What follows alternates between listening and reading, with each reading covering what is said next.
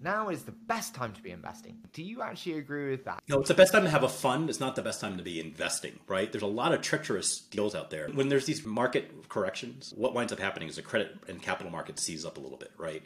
And so the challenge is you have no idea who's going to write another check into your company. And so you might be the last check into that company. Imagine finding like some company that has 4 months of cash left and like you have a 25 or $30 million fund. And you say, oh, I love what you're doing. Let me go write a $4 million check in your company or whatnot and concentrate capital in there. And then that lasts 12 months and the markets are still seized up then because who knows how long this lasts. Money policy is funding more capital into the markets. VCs are still sort of skittish and waiting for the markets to reprice. So a lot of them aren't doing deals. And then the founder comes back to you 12 months from now. It's like, I'm out of cash again. You just put 4. I need another 4.